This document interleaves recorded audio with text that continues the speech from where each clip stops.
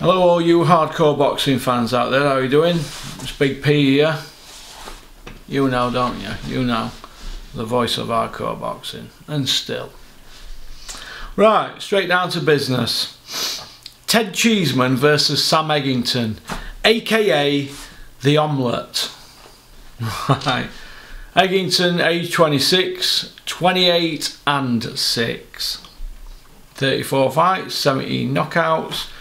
Ted Cheeseman, 15, 2 and 1, and he's had 9 knockouts, so he's got a 50% KO knockout ratio as well. So they've both got a bit of pop in the punches, haven't they?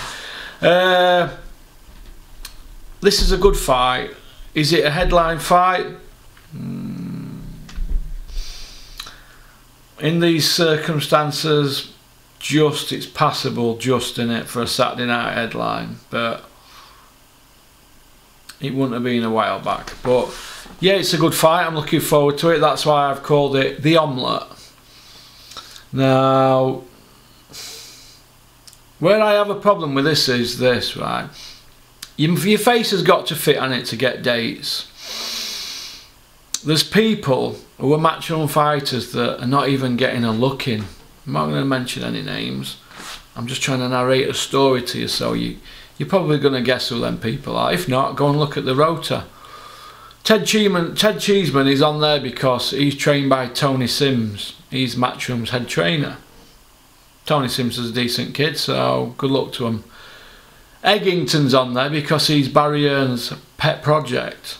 That's why they're on there, right?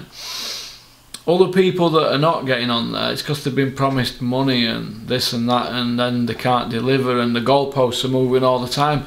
It's just boxing, it's just how it happens. The landscape changes, but I think we're going to see some big changes soon. But getting back to the Omelette, I think it's a great fight. That's why I've got my Omelette t-shirt on today with yellow and a bit of blue Stilton and a bit of yellow egg.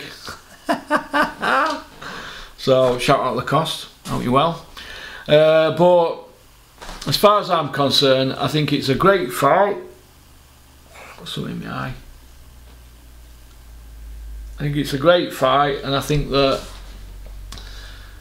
Ted Cheeseman wins on points. I think he's got too much technical ability for Sam Eggington, who I think has got a lot of miles on the clock. Don't forget, Sam Eggington may be 26, but he turned pro as an 18-year-old. So he's been getting knocked about for 8 years, hasn't he?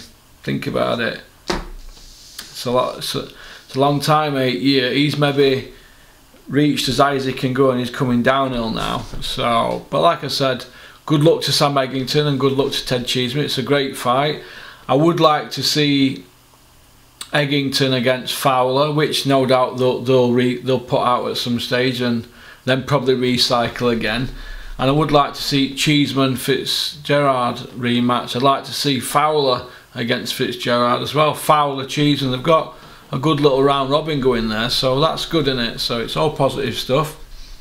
Alright, so peace out, keep on trucking, keep sporting. Boxing don't have nightmares. Alright.